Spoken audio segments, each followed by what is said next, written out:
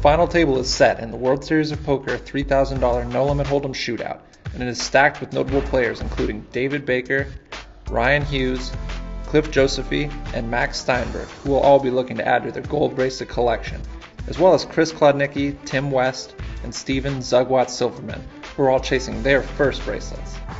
We caught up with Silverman after he made the final table to get his thoughts on this unique No Limit Hold'em format. Yeah, I really like this format because it really includes many different formats. You start full ring, and then you get short, and then you play a lot shorthanded, and then you get heads up, and the structure starts to usually get heads up. We got heads up 100 big blinds.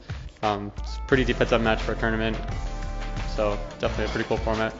Silverman has had a great year so far in 2013, making 3 final tables and taking down the 25,000 Euro buy-in high roller at the EPT Grand Final for more than $1 million. We asked Silverman, who years ago was best known as a high-stakes online cash game grinder, how he's been able to have such a breakout year on the tournament circuit after taking some time off from poker.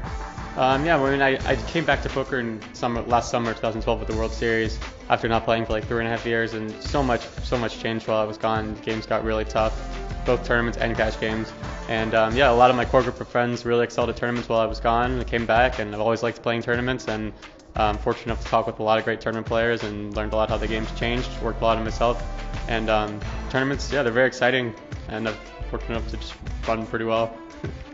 As a former cash game player, we asked Silverman how much the prestige of winning a tournament title and its attendant hardware would mean to him. I would say any poker player, just any big tournament, they're gonna, they want to win for the pride, or the, not the pride, but like it's just accomplished. It definitely feels like an accomplishment, even if you just run absurd and just win. Also, it's like more validating for like my parents and like they really enjoy tournaments more. It's like when I used to play high stakes cash, and I was swinging like way more than like the final table ball. I'd be swinging like absurd amounts in line, and like they just have no idea what's going on. But if I get deep in the tournament, it's like really exciting. So that's always cool. And it's sweet that I'm having a good year, and it seems to keep going. So I'll just keep at it. With all this top talent battling for the bracelet and the first place prize of nearly $300,000, this is sure to be an exciting final table. Stay tuned to Card Player TV for more coverage of this event and all of the other great tournaments here at the 2013 World Series of Poker.